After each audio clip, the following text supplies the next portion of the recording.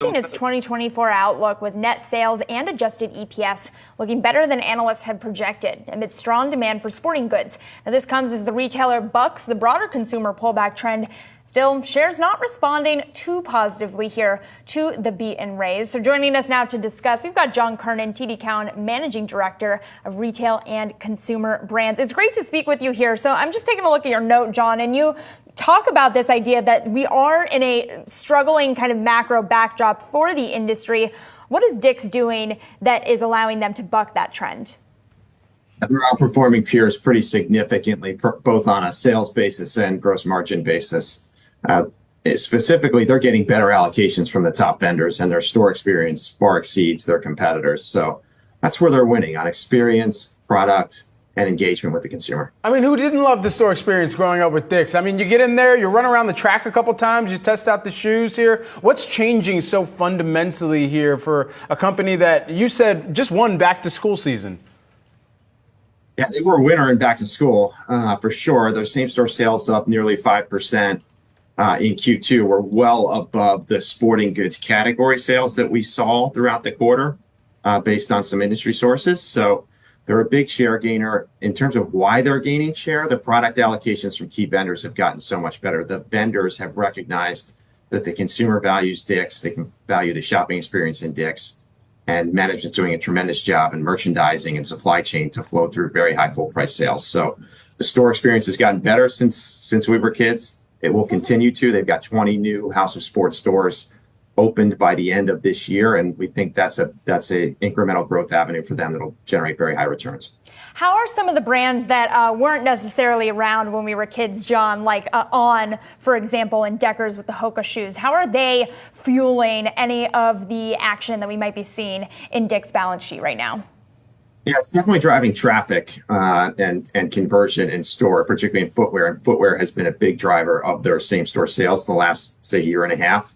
For instance, in 2023, the footwear category itself drove about 2/3 of Dick's total same-store sales gains. So On and Hoka are playing a big role in that. Nike, Dick's is one of the few areas they're growing in the U.S. That Nike's Dick's business was up 10% last year over year. So footwear and footwear allocations from key vendors have really improved here. Hoka and On have been big contributors to that. Is there one sport that's putting the team on its back right now, John, when you think about the success and the growth that you've seen and expect and anticipate to continue to be the case at Dick's? Yeah, the Olympics were a great moment. That came and went. I think Dick's continues to engage with athletes, male and female, across a lot of different age groups, income demographics, and they're winning in a lot of different sports. It's not just one sport. Dick's has become synonymous with sport, the changing seasons of sport, and the younger consumer, I think, is really taken to Dick's store experience and allocations.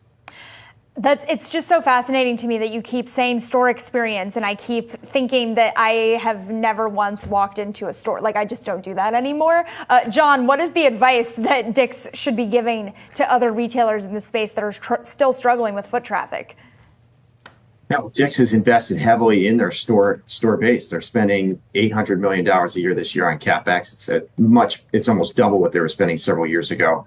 Now they're using a lot of that to build out their new stores, their next-gen stores, what they're going to call field house stores, and their House of Sport stores, their largest expression of sport. And that's driving better engagement with consumers. The vendors want in on square footage in those stores, and the landlords want Dick's in their top locations. So store experience matters, omni-channel execution matters, and Dick's is winning in those regards. A Dick's Field House, my goodness, I can't even imagine that. I can't wait to see as well how that plays out for the company. It's really easy to just go spend hours in Golf Galaxy, I suppose, especially as you're trying to figure out what's right for you. But ultimately, we'll see how this all fares for Dick's. John Kernan, thanks so much for taking the time here with us this morning. Certainly. TD Cowen, Managing Director for Retail and Consumer Brands. We'll talk to you later. Shout out to D, that's also in the building, and shout out to the lovely Natasha Vincent, the mom mother is also in the building, and also her son. Shout out to you. Blessing be upon you. Go ahead, George. Yeah, it seems like Dick's pretty good. They know what they're doing in the company, and they really do the great things, and they're really moving the needle with parts of their company. And if you look at their stock, when you pull it up, They're at $208 per share. Looking back a year the year prior, there was hold on, let me go back. Looking at a year prior, they was their share they was at $146. I'm sorry, $146 per share. So compared to a year ago from now, they're up 41%, and it made about $61 from the year prior day. So wherever Dick's Sporting Goods is doing, they do it really really good, really really good. Go ahead, Keem, man. What's your take on Dick's Sporting Goods? You know how Shout also with the stock as well. shout out to Ryan. That's also in the building. What's going on, big dog? What's going on, Ryan? So perfect that you say that. And I want to just highlight a couple things. When they said sports, Dick's doesn't only highlight sports, they also highlight other things of leisure. Sporting, boating, they sell bass boats, they sell guns there. So Correct. they, you know what I mean? So they have a wide variety. They also sell clothing, they sell the hats and stuff like that. And stuff Mm-hmm. like that. Another one of their competitors, Bass Pro Shops, if I'm not mistaken, as far as in the space of like goods and stuff, I might be wrong, but also people got to understand the America's spending is easy to be able to track. We spend more money on leisure than a lot of other people. You could see that through the pandemic, and when we had got the pandemic checks, a lot of it we spun it on leisure. We spun it on things, new boat items, fishing rods, all this other thing. So it makes sense that Dick's Sporting Goods too. But plus they had a couple alley oops. The Olympics was one of them, being one of the sponsors there, and them able to sponsor a couple athletes and stuff like that. And one thing I do give them credit is they've been able to be a brick and mortar store to keep foot traffic in when a lot of places are having trouble. Macy's doesn't even have the type of foot traffic that Dick's Sporting Goods is. You know what I mean? This is a new type of clientele. It's a young type of clientele. I want people to also, and an older type of clientele. You know what I mean? I've been in Dick's Sporting Goods myself. You always find an older man in there buying fishing rods, guns, and all sorts of things. So there's a number of things in there. Same here. Of course, this is not financial advice. You do your own financial research, and now that's also speak with a financial advisor when it comes to the aspect of investing in Dick's Sporting Goods. I'm not gonna lie, Hakeem. One of my first guns, I got it from Dick's Sporting Goods.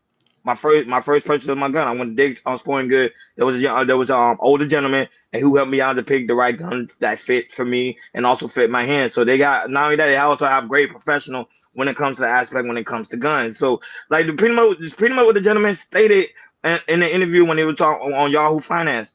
The same exact thing. They merchandise very well. They know Mm-hmm. how to interact with customers, and they know what the consumer is looking for. Especially right now when we in football season and sports season, that is, where you got basketball, football, soccer, baseball, all these sporting events that's going on right now. They have the merchandise, so people are going in there spending their money, and they know exactly what they're looking for.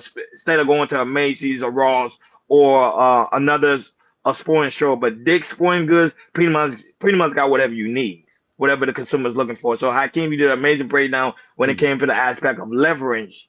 What do they have in their stores? And I think a lot of people that are in the sporting industry, to look up to Dick's Sporting Goods and see, okay, where can I go and build up that consumer fan base so I can keep my store generating the money that Dick's Sporting Goods is doing. Pretty soon, I won't be surprised Walmart start doing the same thing pretty soon, like Dick's Sporting Goods, when it comes to the aspect of selling a lot of sportswear. Walmart have a little bit, but it's not like Dick's Sporting Goods. Dick's Sporting Goods is hands down to me has pretty much anything you need. Go ahead, Jordan. Yeah, and the thing is about this, when it comes to like sports apparel, like basketball, football, all the sports apparel they sell, they really don't have any competitors like that. The last competitors that was out there, they went out of business was Sports Authority. But other than that, they really don't have no competitors like that. When it comes to like equipment, when it comes to like kids, high school kids, elementary kids, when they play in baseball, football, basketball, soccer, swimming, the first thing they'll go to is Sports Authority. I know Amazon there, but if you want to go see, if you want to check out a variety of stuff, go look at it yourself, and go to shopping malls or that type of stuff. Sports Authority is the number one place to go and everything. Also, you got high school kids, elementary kids. They rock a lot of Nike, Reeboks, all that type of things. And usually the kids, they like to wear, sporty stuff. They go to the store and they buy the stuff as well. So shout out to the CEO. They know their market. They know how to get their customers in and out with customer service.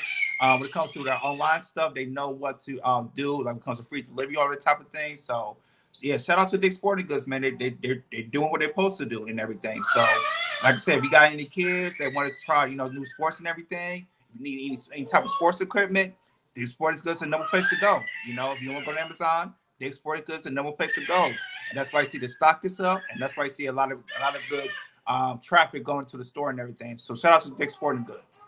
Now, shout out to the baby Chaos over there having a good old time on this lovely Friday evening.